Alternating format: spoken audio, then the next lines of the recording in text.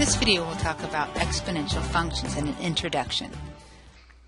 If we look at our definitions, exponential function can be written in f of x is equal to a times b to the x, where b, it says down here, it's our base on the exponent of x, which is an unknown.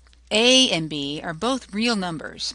A can't be 0, because 0 times anything would just be a function of 0, and that's not going to be an exponential.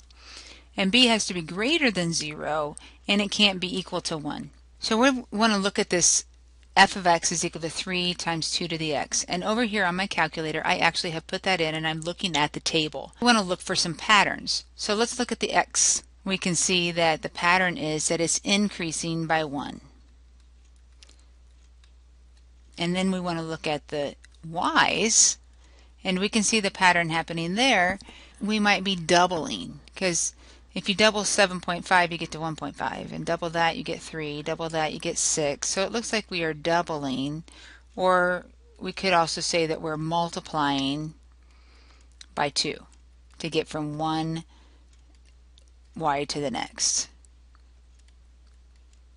Let's look at another example. Now we want to look at this function and see if we can see the patterns that happen here. So we need to clear this one out and put in 6, and then in parentheses I'm just going to put 0.5 for that 1/2. Close the parenthesis, caret x, and then go look at my table again. And this time again, let's look at x and see what's happening. X is again increasing by 1. And if I look at the y, now my y values are getting smaller, and it looks like they're getting smaller by half. They're decreasing by 1/2. Let's see if we can make some sense then out of those patterns that we just looked at. This means that the coefficient of a, if we were to go back and look at those, the coefficient, let's look at this one that over here that we already have in here. The coefficient was 6, and if I look back at my table, 0, 6 was a point on my graph. So a tells us the y-intercept. When x is 0, we know what the y-intercept is. And b tells us how the function changes. Now this particular one, b was 1/2. So that would be this case down here in red, where b is greater than 0 but less than 1. Our function was decreasing. And in the other case, when we had 3 times 2, remember we were multiplying by 2, and our numbers kept getting bigger, so it increases when b is greater than 1. So let's find an exponential function now and go the other way. Let's look at a table and see if we can find the exponential function. So let's answer these questions to see if that will help us. How is the input of x changing? Well, it's changing by 1. Increase by 1. How are the y values changing?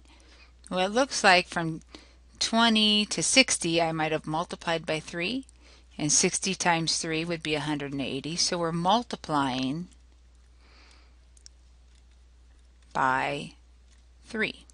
How much did we start with? Remember, that's when x equals 0. And when x equals 0, we started with 20.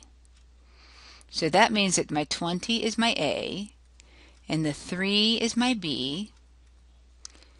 As long as x is increasing by 1, I should just be able to write this function as f of x is equal to a, which is 20, times b, which is 3, to the x.